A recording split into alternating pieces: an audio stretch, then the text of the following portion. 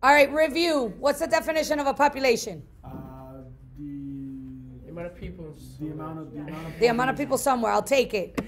A group of the same species, try to focus on that, living in the same place at the same time is your population, okay? And we're going to focus on populations. What happens if, let's say, this class's population's needs are not met? What can happen to us? We die off. We could definitely die, which is not good, right? What else? Fight. We definitely can fight. What else? Let's say, Kill each other. well, that's kind of fighting to the death, right? What else? We do nothing. Good. We can adapt. So there could be a possibility that one of us in here has genes that are going to make us suitable to be able to survive this struggle and keep going. What else can we do? Tostitos and cheese. Dip. We can leave. Whoops. Well, we just left. We can migrate. So if let's say if you think of the class, what's a class resource? Chairs. We have 36 chairs, but there's 37 students scheduled in this class. One can leave, they're a problem solved, right? Or every day you fight for the chair. This is what we're getting at. All right, good. All right, so this is where you guys were yesterday. And I want you to, in your notes, put this slide before predation. Because predation, excuse me, is a type of symbiosis. What's the definition of symbiosis? After you did your little research yesterday, what can you tell me symbiosis is? How like. Good. It's definitely a relationship, but almost all organisms have some sort of relationship. What makes this one unique? They live together. They live together, or they're at some place always together. So it's two or more organisms living closely together, and they form some kind of relationship. Don't always say it's a positive one, because it could be a negative one, or it could be a non-existing one, which is even weirder, but it happens. So the first example of symbiosis is predation. What do we know about predation? The predator kills the prey to benefit himself. The predator actively hunts another organism to benefit itself. I love that you said that. So the predator benefits from this relationship, and the prey gets eaten and dies, right? So not a benefit at all. Good. Correct. Mutualism. Awesome. Both organisms benefit. So today, because I'm giving you the responses and you have to work after it, you cannot use any of my examples for your examples. If you've already submitted, you are fine. Good. Because honestly, pollination is the best example of mutualism. I already used that one. I said it's okay. I didn't use that one. I used the crocodile. This, somebody mentioned this one yesterday or something like it. I already know what I used. All right.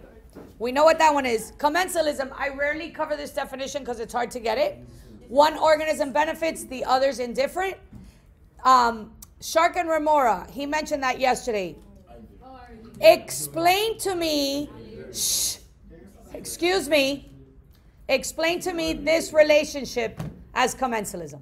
Okay, so the fish would like go with the shark and they use it for like transportation or to eat food and stuff like that. So the fish help each other. benefits by being with the shark, Yeah. getting food and transportation. But then you said they benefit each other. Sorry. Okay, The it's shark almost does like not the shark has benefit. no idea.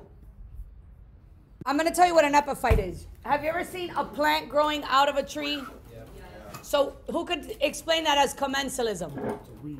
Go. So basically, the tree is like providing like food and everything, and like providing shelter for the other plant. The plant is growing on it, but it doesn't harm the tree. It's not like a weed. That's perfect. As long as you are able to say, this organism benefits and this one gets nothing, you describe the relationship, okay? As best you can. All right. Parasitism. Somebody in the class, tell me about them. It's like a little itty bitty one, like lives on or inside the host. Okay, host is a key word. Write that down because that's not even in my notes. And what does it do when it lives on the host? Like it eats the nutrients and stuff out of the host. It literally feeds off the host.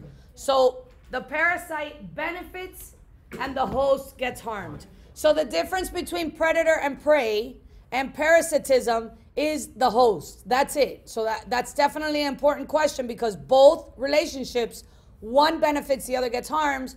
The difference is the parasite lives on the host. Give me examples of parasites, people. Lice, leeches, tapeworm. Have you ever seen? Maybe we'll watch that. All right, two more. Amensalism. Commensalism is where one organism is harmed with the other one not being benefited. I call this the selfish relationship, right? I'm going to harm you, but I'm not going to get anything out of it, which is just wild. Really? Oh, that's a good one. Wow. Carly, that's awesome. And terrible at the same time. Yes.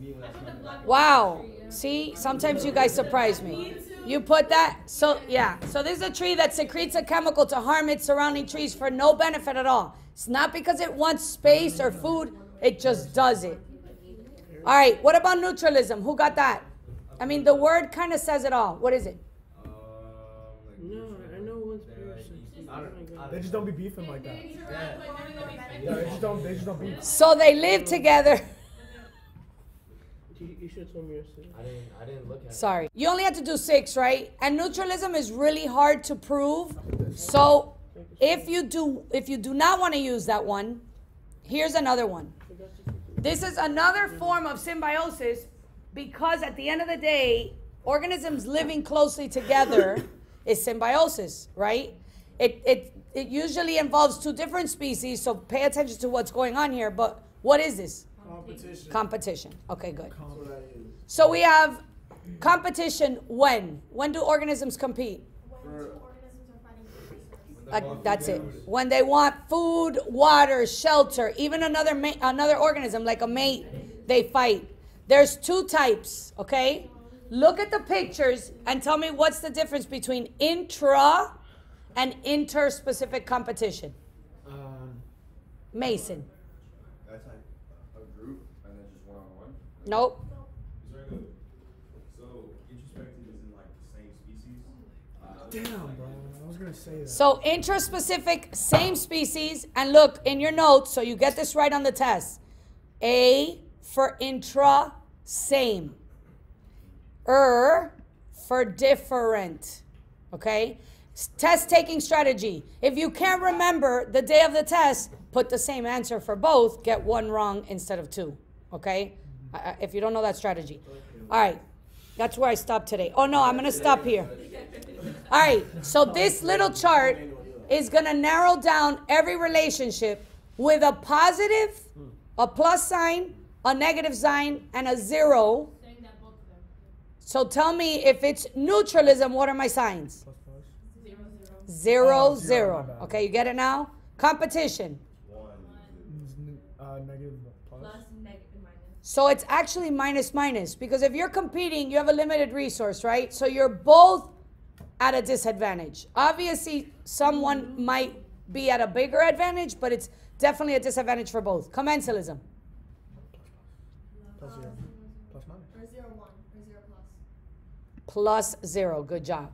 One benefits, the other is indifferent. Amensalism.